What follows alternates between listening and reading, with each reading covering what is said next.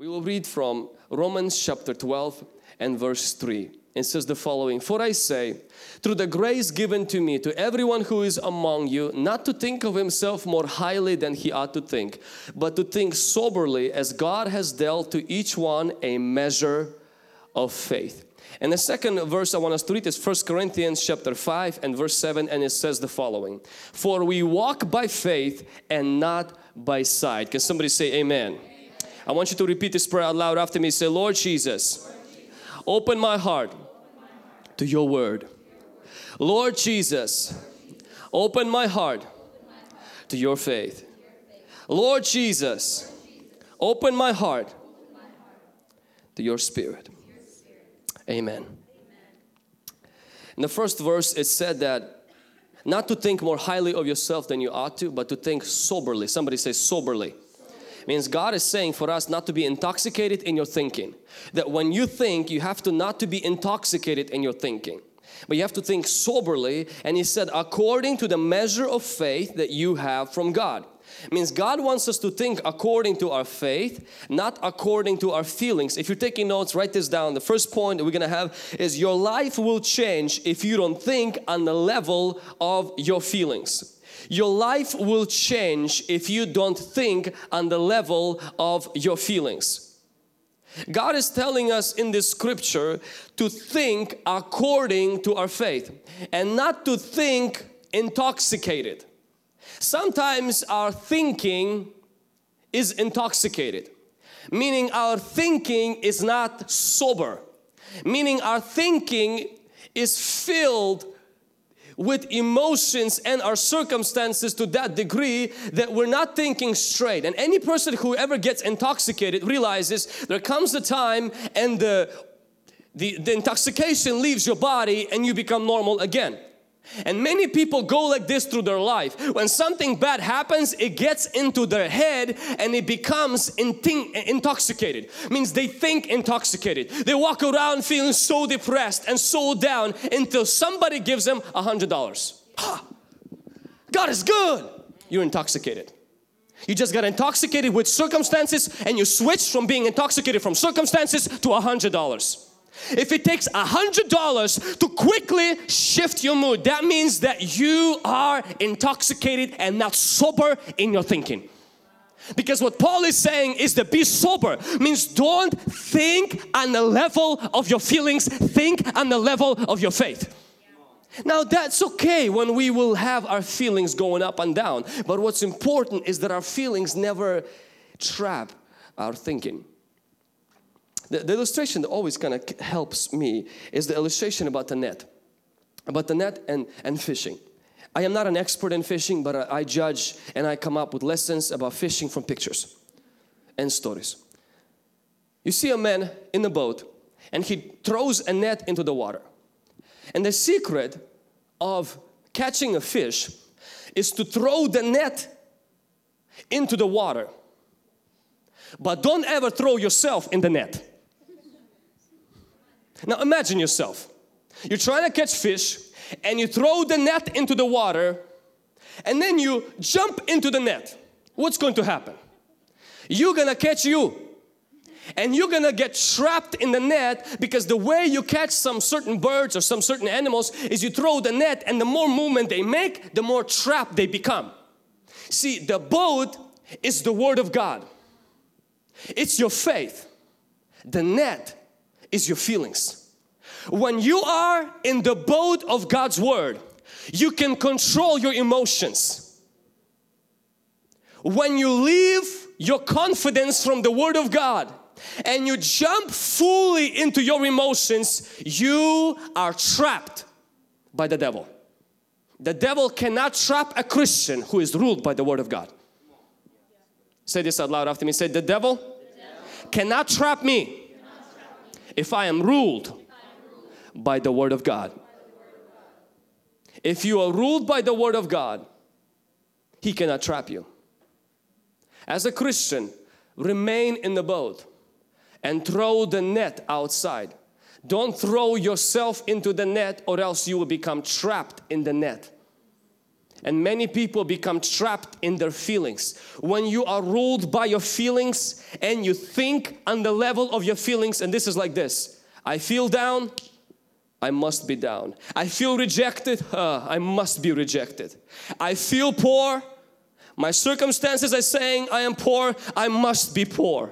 I feel sick, I must be very sick. When you begin to think on the level of your feelings, you become trapped by your feelings. It takes one bad thing to happen and your confidence in the Word of God goes outside of the window. Because you're not based in a boat that's solid. The net will fluctuate. Your feelings are not constant. Your feelings, like I've mentioned, it takes one good thing. For some of you, it takes a cup of coffee and you will regain your smile. And for some of you, it takes one small thing, as like dropping your keys and you drop your attitude. That's why you must understand one thing. If you're 20 or 15, your feelings are like a net. You have to control them, but don't get yourself into them, because once you do, Satan will control you the way he wants to control you. Satan cannot control you if you are ruled by the Word of God. It doesn't mean he cannot attack you. I'm not saying he cannot influence you. I'm not saying he's not going to try to control you. But what I'm saying, he will not have a grip on your life when you are standing in the boat and in the confidence. God said it and it settles it. Only then you can control your feelings. People many times say, I cannot control my feelings. The only place you cannot control your feelings is the place if you're not in a boat of God's Word. Now the story that I love from the Bible is the story of Jesus standing at the tomb of Lazarus, and this picture is actually the actual tomb from Jerusalem.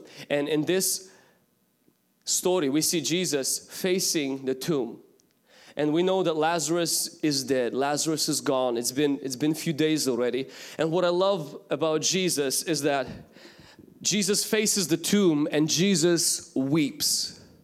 So he feels the death. He feels the grave.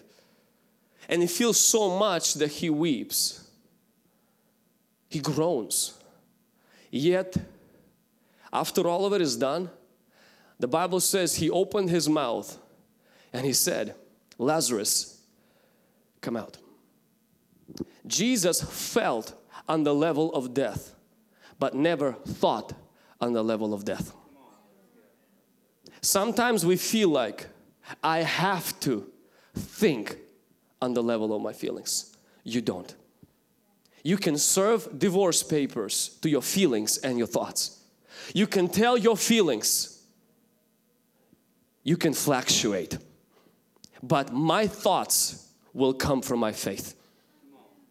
You can have tears, like Prophet TB Joshua says that a man of faith, he swallow his tears, but he will describe the taste of honey. A man of faith is not someone who has no bad feelings. It's not someone who doesn't feel fear, or who doesn't feel doubt, or who doesn't feel confusion sometimes, or doesn't feel hard things. He might even feel it to the degree that tears are rolling down his eyes, but he never thinks on the level of his tears. He never thinks on the level of his feelings. He never thinks on the level of his paycheck. He never thinks on the level of doctor's report. He thinks higher than his feelings. And that's why he's able to speak to the Lazarus and say, Lazarus, come out. Why? Because I feel down, I think up. I feel death, but I think life. I feel grave, but I think resurrection. And what you think is what you're going to have in your life. As man thinketh, so is he, the Bible says.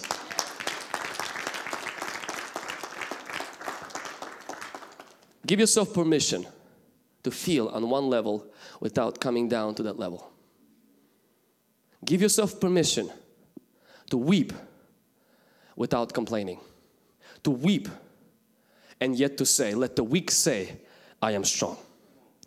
To have a minimum paying job and barely making by, and yet to say, I am blessed. I may be feeling on the level of poverty, but I think on the level of prosperity.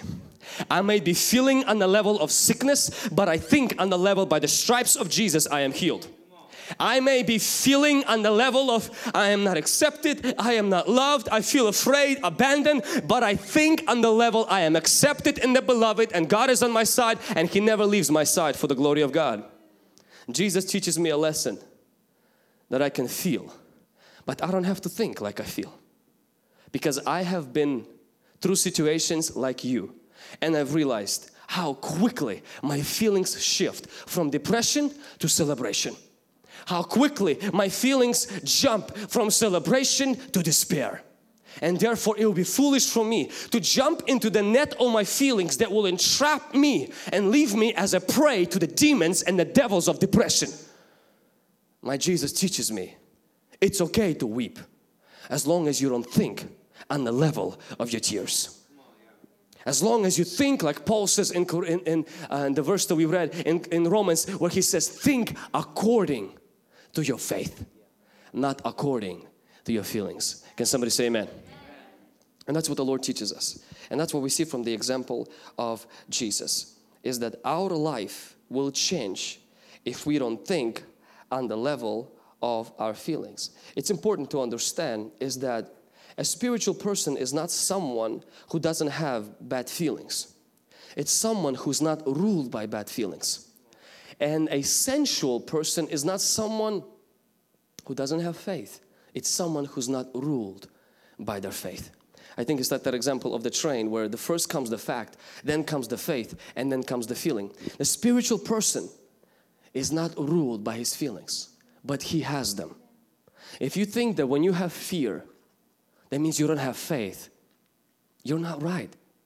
Faith is not when you don't have fear. It's when the fear doesn't have you.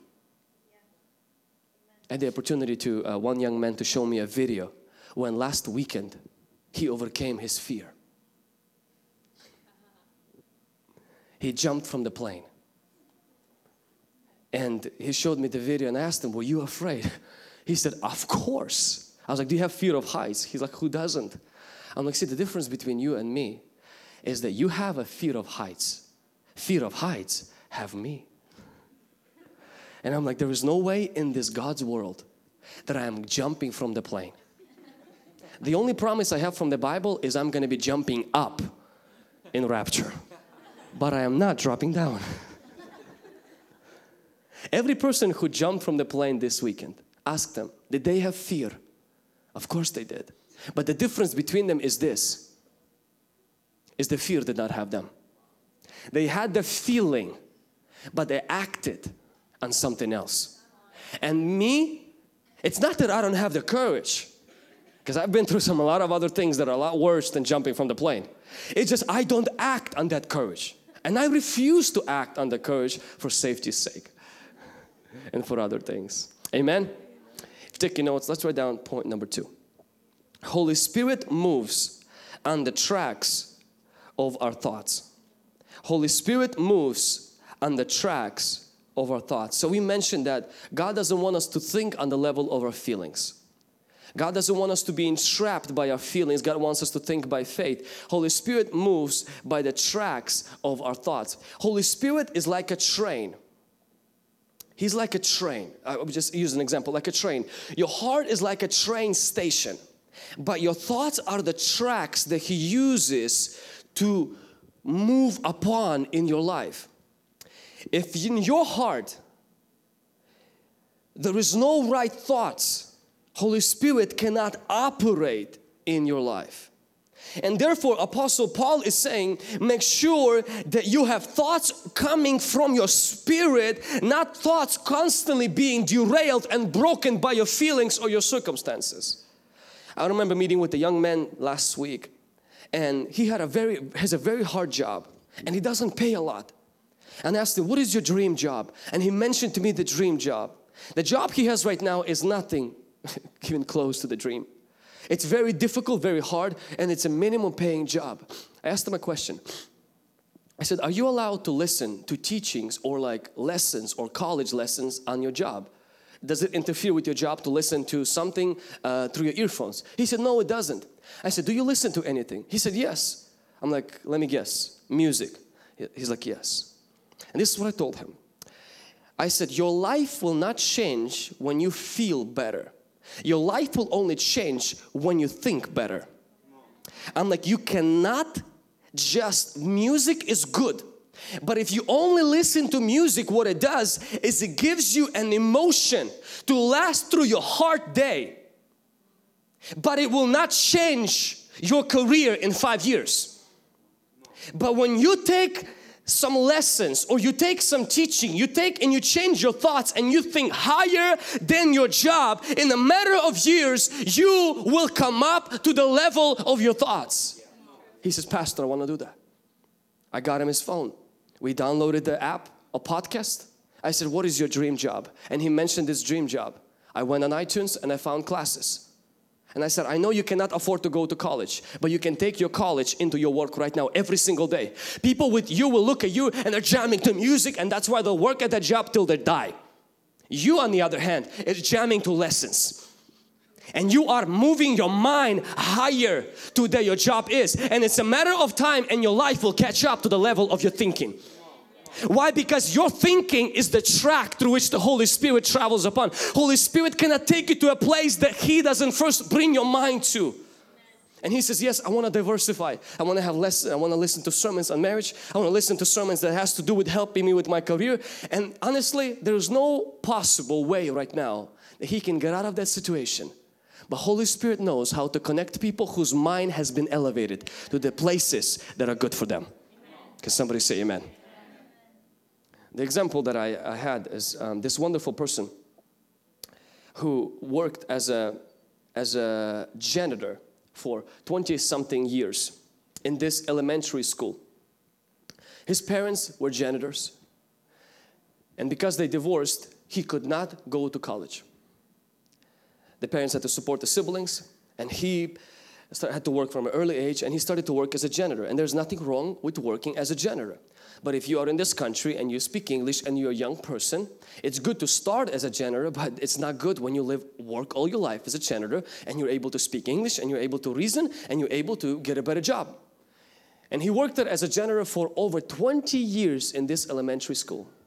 Until one day the principal noticed him and he said, listen, I know that right now you're picking up papers, but you know that you can actually grade papers one day. He said, but the only way you will not work as a janitor, but you will move up, is when you change how you think. He said, you have to get online classes because you can't quit your job right now to go to school, start getting classes. And he started to enroll himself into school and start getting his associate's degree, sometimes sleeping 3-4 hours a day, just so he can lift his mind above working as a janitor. Coming back to the same job, cleaning the floors, doing everything, but at night lifting his mind above his situation. And this went on for a few years, and then he got his bachelor's, and his situation immediately changed after a few years. He went and started to be a teacher in the very school he was a janitor in. And then he went on and said, you know what, I love being a teacher, but I want to go higher. And he got a master's degree. And today, he is a principal of the very same school he worked as a janitor for 20-something years.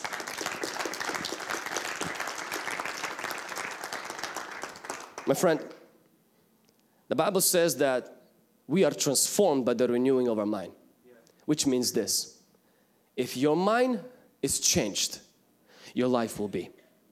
I want to encourage you right now. Do not be discouraged by your situation. In your situation, I want you to feed yourself with the proper material. Feed your faith. Feed your thought life. And think on a different level than your feelings and your circumstances. And you will see in a matter of a short time, your life will line up to the level of your thinking.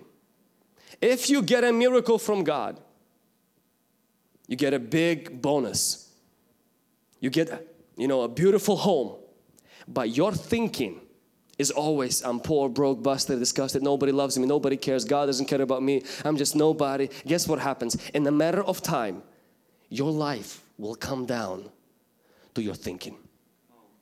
Where the mind goes, the man will follow. Amen? I want you to write down point number 3. Actually, before that, Prophet T.B. Joshua said the following thought that was very encouraging. He said, to the extent that we think the thoughts of God, we will walk in the power of God. It means that the thoughts of a believer are the tracks upon which Holy Spirit travels upon. It's as though to say that you cannot see God change your situation until you don't allow God to change your mind and to change your thoughts.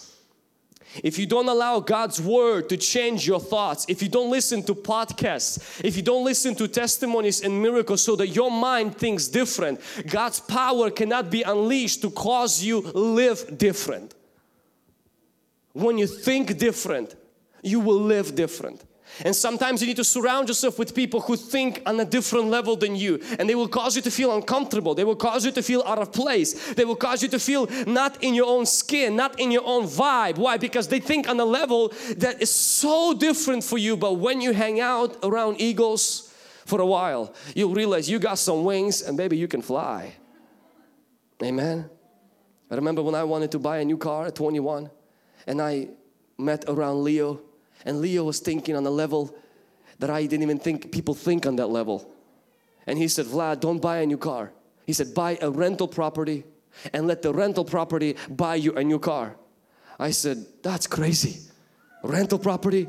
What if people will like not pay rent and put cement in a basement? Or cement in the toilet. I'm like, and I was surrounded with myself constantly with what's not going to happen, what's not going to happen, what's not going to happen. And Leo said, listen, you cannot be like that. You can't surround yourself with what's not going to happen. You got to surround yourself with what could happen. And he started to mess with my thinking. I came back to my parents and my parents were like, Vlad, you crazy. You and Leo are crazy. And honestly, and with the help of my dad, I went crazy. And my thinking was raised up. And instead of getting a new car, I got a rental that paid for the new car. And then I started to think on a higher level. Instead of just getting new rims and a new car, I think on the level of where can this money make more money? Why? Because I was hanging out with a person who wasn't thinking on the level I was thinking. He was thinking higher. And it's interesting that when you change the way you think, things just begin to rearrange in your life. God's power is released when God's thoughts are comprehended. Pastor Vladimir said the following also, the Holy Spirit cannot work in your life by passing your mind. Holy Spirit will first inflict, He will first change your mind and then He will change your life. Can somebody say amen? And point 3, if you're taking notes, and we're going to finish on this point, is that you cannot solve the problem with the same mind with which you created it. You cannot solve the problem with the same mind with which you created it. We must understand that when you are in a certain situation for a long time, whether it's death, it's sickness, a curse, addiction, you begin to think like that. You maybe not in the beginning, but after a while you begin to think like that. It's the story we like to repeat in our church when they took few millionaires and they made them homeless. Just to see what's going to happen in a few years with these millionaires. And they took few homeless men and they made them millionaires by giving them $1 million. And in a matter of few years, the millionaires who became homeless became millionaires again. And the homeless who became millionaires became homeless again. And they came to the conclusion that being a millionaire has very little to do with money. It all has to do with your mind. And being a homeless person actually has very little to do with not having a job. It all has to do with how you think. And if you talk to a person who is homeless, many times you will see they didn't start thinking homeless, but after time, to cope with pain, to cope with life and disappointment, you develop a mindset with which capitalizes your situation and you're stuck in that situation. And that's why you need a church. That's why you need podcasts. That's why you need the Bible. That's why you need testimonies. Why? Not so that your life can change, so that your mind can be free to be on a level that your life is not, so that your life can pick up to the level of your mind. Can somebody say amen? And even if you lose it one day, even if one day, you know, like what's the guy that went bankrupt? Donald Trump, who went bankrupt like 8 times or 6 times, many times. He's still a billionaire. I mean, he doesn't, because why? You don't lose the lessons you learned. Your mind is on a different level and your money drops so low, but it's a matter of time and it picks up. He doesn't think like a poor person, and that's why he will not be a poor person. I want to challenge you today not to think like a sick person when you're sick. Don't think like a poor person when you are poor. Don't think like a weak person when you feel weak. Don't think like a person who's defeated when you feel defeated. When life is hard, don't think on that level. Think on a higher level. You are seated with Christ in the heavenly places. Listen to the testimony this week of a lady that really inspired me. And she had seizures and epilepsy since the age of 2. She was born healthy, but at the age of 2, she was taking a picture on a horse, and the camera flash spooked the horse. And the horse took off and dropped her at a high speed. And she had a brain damage, and because of this damage, she started to have epilepsy. She started to have this epilepsy on just every other day until the age of 13. And at the age of 13, they went to another level because of hormonal change in her body. And she started to have a very big and strong epilepsy once a day. And they were so huge that it caused her to be labeled with names that you don't want to even know in school. They made fun of her. She had no friends, and she was convinced inside of her that her life is over. They decided to do a surgery where they will remove certain part of her brain to ease the attacks of epilepsy. During the surgery, she had a stroke, and even worse things happened to her. And her life just started to go down and down, and she tried to commit suicide twice by overdosing on pills and once by cutting her wrists. But somebody rescued her. Until one day because she lived with her parents, she was not able to socialize. She would watch TV. But she didn't watch any TV. She watched Christian TV. Now you may say, you have epilepsy, you had a stroke, you have no life. It's not your fault that at the age of 2 you fell from a horse. I mean, if anybody has a reason to just simply kill themselves and just be over, it will be her. But she decided that, you know what, I cannot change the epilepsy, but maybe I can change my thinking. She started to watch a Christian TV, and then this particular channel that she was watching, a lady gave a word of knowledge. And she said, there is a lady that's sitting on the couch and you have a brain damage through an accident that happened with the horse. She mentioned the horse. The moment the lady mentioned the horse, as just this goosebumps went over her back, and she says, open up. He lifted her hands. She said, I am healed, I am healed, I am healed. And for 30 days, there was no epilepsy. And she was so happy and relieved until on 30th day, she had the worst epilepsy she's ever had in her life. But during this time, this was different epilepsy. Because when the epilepsy came and she was shivering and shaking in the kitchen, for the first time in her life, she fought back in her mind. And she said to that epilepsy in her own thinking, I am healed. And you're not gonna come back to this body again.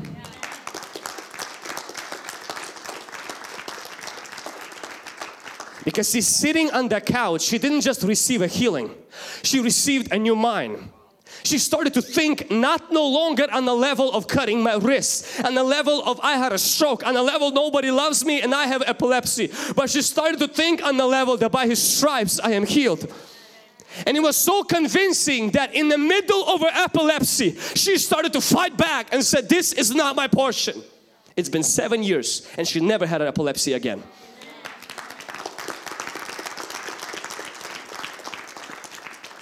Today, she can drive. Today, she can do everything by herself like a normal person. She is unrecognizable. And the effects of stroke are completely vanished from her body. Why? Was it luck? No. Even when the sickness came back, it was confronted with a mind that's been renewed. I'm going to leave you with this verse. It says in Romans chapter 12 verse 2. Do not be conformed to the world, but be transformed by the renewing of your mind. Be transformed. God's saying you can be, somebody say transformed. Somebody say I can be transformed when my mind is renewed.